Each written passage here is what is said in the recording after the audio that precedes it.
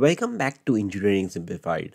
In this video, we are going to talk about the inverse kinematics of a robotic wrist. But what is a robotic wrist and what is inverse kinematics? So let me deal with them one by one. Here I have a 6 degree of freedom robot and I have to figure out what a robotic wrist is. So robotic wrist is nothing more than the last 3 intersecting axes of a robot.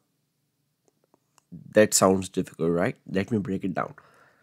So this is my one of the the intersecting axis of the robot, which is theta 4. So the robot can rotate about this axis.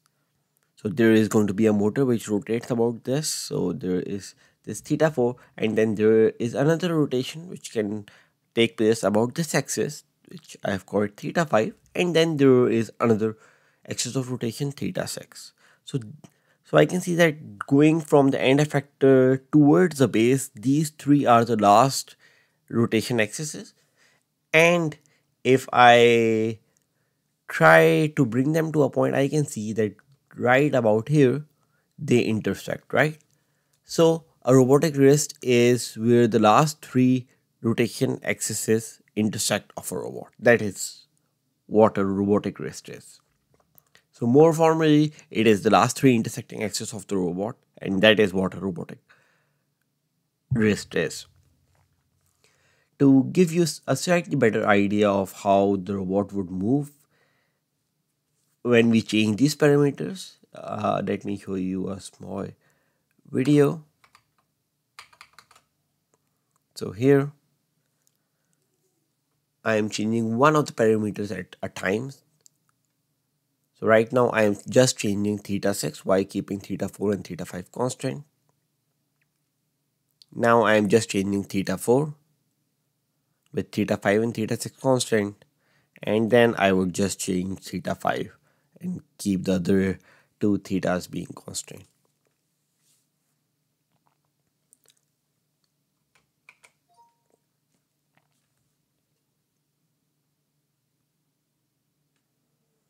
So now the question is, what is inverse kinematics? But before we answer that, we need just a recap of the previous video that the robotic wrist is responsible for just the orientation of the end effector. So the last 3 intersecting axes, these do not define where the end effector is going to be, as in the position. They only define the orientation of the end effector. So just keep that in mind. And now, what is the inverse kinematics of robotic wrist?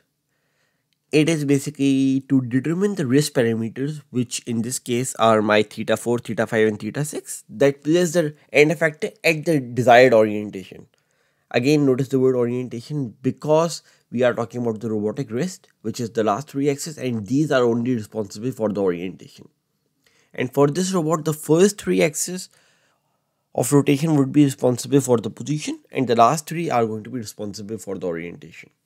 Similarly, if it was, let's say, a 7 degree of freedom robot, so the last 3 axes are always going to be responsible for the orientation, and all the axes before the last 3 are going to be responsible for the position. Let me keep this video short, and in the next video we are going to do a numerical example as to how do we actually do the inverse kinematics of a robotic wrist numerically, and how do we find the solutions, and what do those solutions represent. So see you in the next video. Thank you for watching.